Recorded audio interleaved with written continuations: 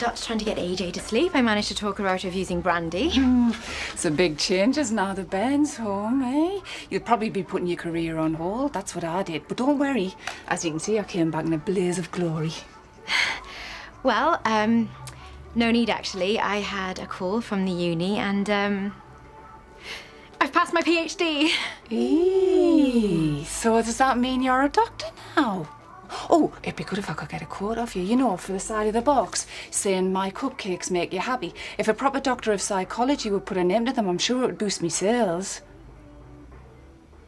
Well, I haven't had my final mark, so I'm not fully qualified yet. But when you are, will you be able to write prescriptions?